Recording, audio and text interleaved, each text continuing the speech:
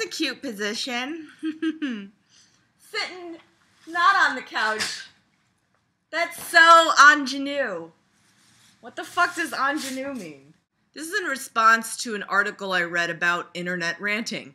And I think the focus of the article was more about textual ranting, aka you read an article on something that you strongly disagree with, so you type out your frustrations, and then somebody else comes in and is opposing to your view, and then all of a sudden you're ranting back and forth at each other about how wrong the other person is. That's internet ranting. I don't know if it necessarily wanted to focus on this kind of ranting, which is, hey, here's a thought I have that I thought out. The article suggested that people who rant a lot on the internet, aka argue a lot and fight about their thoughts with another person a lot, I'm guessing like a huge amount, like, I don't know, 60% of your day. The article suggests that that person may, in fact, become more angry as time goes by, because what's happening is that people are getting a sort of euphoric rush when they commence their comment, their angry rant comment, and then they're like, yeah, ha, see that? That's gone now. But then throughout the day, maybe it mulls over in their head and they, progressively get more angry, and they, it's the rage that they feel at something that they can't control is more explosive outwardly and more often. Personally, if you're not angry at some things and you're happy at everything, then, you're a bit, I don't know the word, mechanical, perhaps. You're not a human. You're an alien. A dog. Dogs are happy. Dogs are happy campers. I think ranting in that sense is good. Like, there's nothing wrong with venting your frustration at things that you can't control.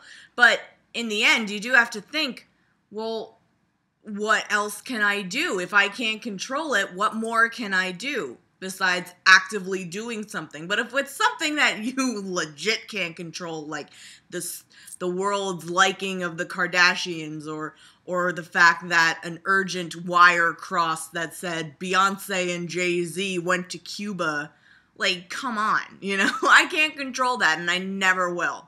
I haven't been ranting lately, not for any other reason other than I'm just don't have too much to say. But I have noticed that in my life, in my IRL life, I'm not, oh, that was so redundant. In my IRL moments, I'm not losing my temper as much. I never thought I was an angry person, but I do have a bad temper. It's not my temper, it's my dad's temper. I just inherited it. But this could also be due to the fact that I have not smoked in a month and a half. When you stop smoking, you mellow out a little bit. I know it's weird, but you do. It's chemicals and shit. I look back to some of my earlier rants that I did when I was 24, and I have more of, like, this is so weird to say, but you have, as you get older, I think you sort of, like, mature more, maybe? I think when I first started ranting, the rants were based and fueled by rage more so. It was kind of like, ugh, fuck you, I hate this fucking thing. Ugh, see that? Fuck you, I hate it. Ugh. And now they've kind of taken a turn towards, hey guys, how can we improve on these things that we see in society?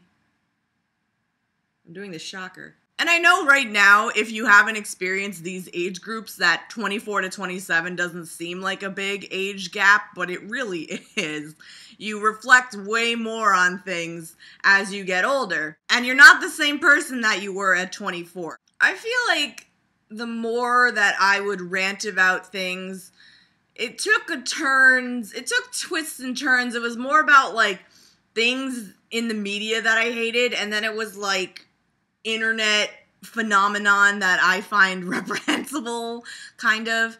And I think reading this article about internet ranting and rage is kind of interesting, especially because you see it more and more. On my opinions and free speech, I said there isn't an article that goes by that you see on the internet where people are not yelling at each other for something. And the more I think about it, the more I wonder, is this going to be a bad thing in the long run? You know, the myriad comments that I've received from angry teenagers about a banned comment that I made 2.5 years ago, the more anger that I see from that, like, that can't lead to anything good. I just see a lot of people on the internet that are just very, it's just bitching. It's not trying to make something lighter. It's not trying to bitch about something in a funnier way. It's just bitching. And it's just bitching over stuff that you just bitching can't control. And it's just anger. It's not even like lighthearted, like, oh, you're so silly. It's just, how dare you? How dare you not think the way I do? And I just see nothing good coming of that. Absolutely nothing. It's why I stopped going on Tumblr as much. Maybe once a week at most I'll go on Tumblr, because all the posts that I would see were just comment after comment after comment of argument, rebuttal, that, rebuttal, like over and over, and I'm just like, good God, man.